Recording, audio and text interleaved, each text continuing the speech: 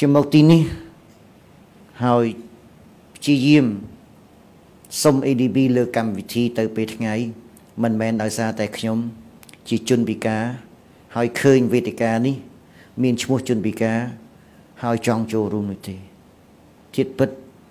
គឺវាជាកាតព្វកិច្ចរបស់ក្រសួងការងារនិងបណ្ដុំបណ្ដាលវិជ្ជាជីវៈក៏ដូចជាកាតព្វកិច្ចរួមរបស់រាជរដ្ឋាភិបាលនៅក្នុងការប្រែក្លាយសិទ្ធិទាំងឡាយដែលមានចែងនៅក្នុងរដ្ឋធម្មនុញ្ញមាននៅក្នុងច្បាប់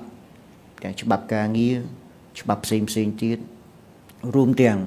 កាតព្វកិច្ចកម្ពុជាដែលត្រូវរាយការណ៍អំពីវឌ្ឍនភាពស្ថានភាពសិទ្ធិនិងឱកាសសម្រាប់ជនពិការនេះទៅ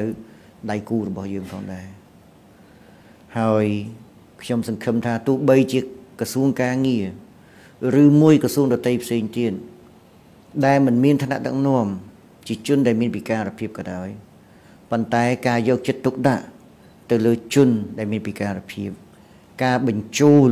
ឱកាសការងារសម្រាប់ជនដែលមានពិការភាពឲ្យមានសិទ្ធិនិងឱកាសដោយដែលមានចែងក្នុងរដ្ឋធម្មនុញ្ញនិងច្បាប់នានាហើយនេះនៅតែបន្តហើយកាន់តែត្រូវបានពង្រីកហើយត្រូវតែធ្វើយុទ្ធនាការរួមគ្នាដើម្បីធ្វើម៉េចឲ្យសង្គមរបស់យើងអាចទទួលយកបាននិងទទួលស្គាល់ថាជនពិការគឺមានសិទ្ធិនិងត្រូវការពារនិងលើកកម្ពស់ពីរដ្ឋពីសង្គមដូចអ្នកដទៃផ្សេងទៀតដែរ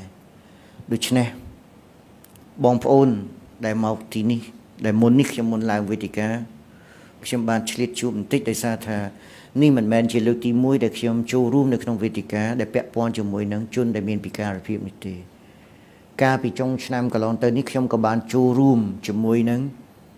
ដៃគូអភិវឌ្ឍ CED SIDA ដែលក៏ធ្លាប់បានជួយទៅដល់ទីភ្នាក់ងារជាតិមុខរបរនិងការងារកម្ពុជា NEA ដើម្បីធ្វើម៉េចផ្សព្វផ្សាយឱកាសការងារទៅដល់ជនដែលមានពិការភាពហើយតាមរយៈគម្រោងដែល SIDA បានជួយមកដល់ NEA នេះយើងឃើញថាមានជនពិការភាព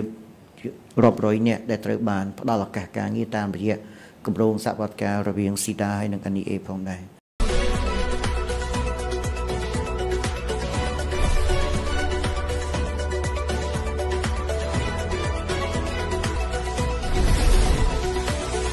Daily ខ្មែរដំណឹងឆ្ពោះទៅវឌ្ឍនភាព